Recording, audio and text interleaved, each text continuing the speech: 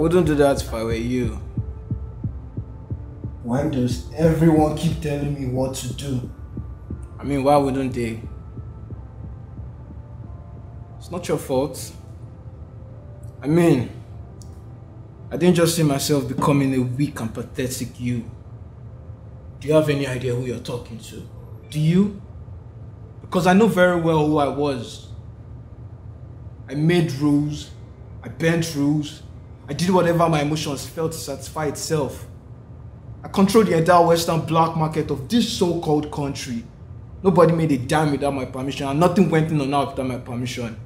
So tell me, who the hell are you, Bishop? What happened to you being the ruthless black market boss who never left a stone unturned and the governor of this state? What happened to us? And how does all these things you have said bring back my dead family? My wife, son,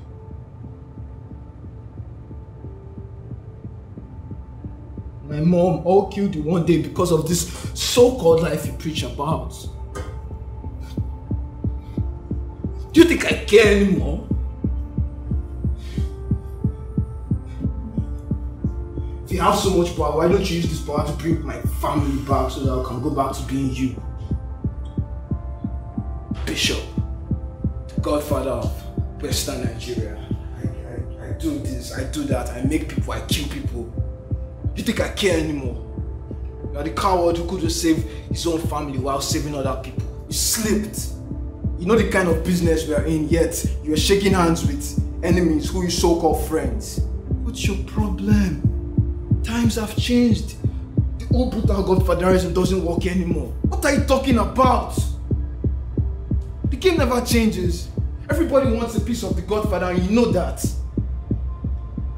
But it doesn't really matter anymore. Because now you're just a piece. Just a wasted politician.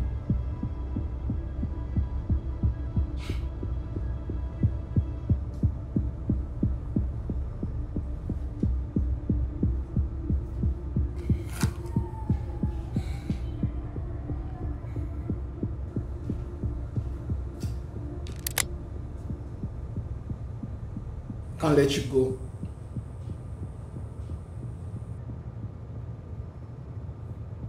You need to think about what you're doing. It